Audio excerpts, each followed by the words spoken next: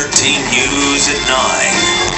Candidate for Utah Governor Morgan Philpot says he's alive tonight because of a miracle. Philpot and two campaign staffers plunged down a 100-foot embankment off Highway 40 early this morning after a day of campaigning. Philpot talked about the crash with Fox 13's Gene Kennedy, who joins us live in studio. Gene.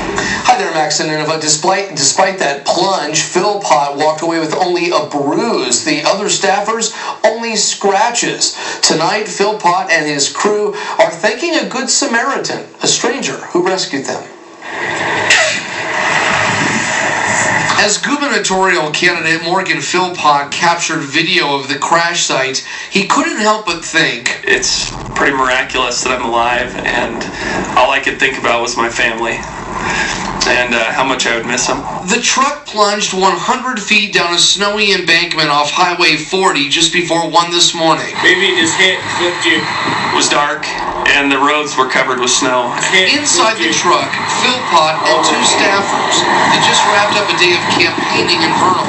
And we were driving back up 40, headed to Heber, headed home, and hit a spot of ice and snow, and next thing you know, we were headed to the edge. And the scary part was when we got over here and realized where we were headed. We had no idea there was a drop-off like this. It was so dark that you couldn't even tell that there was an embankment over here.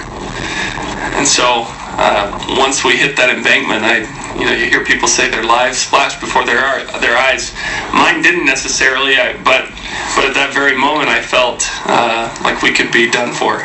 A stranger in another car witnessed the crash. We were down at the bottom. The first thing they did was start yelling at us to find out if we were okay.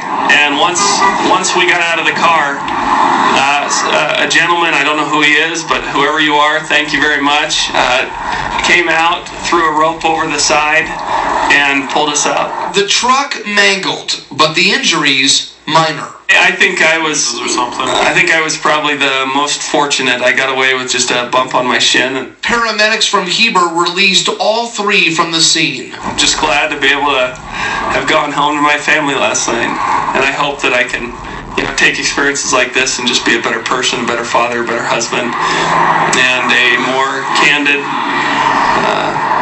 candidate.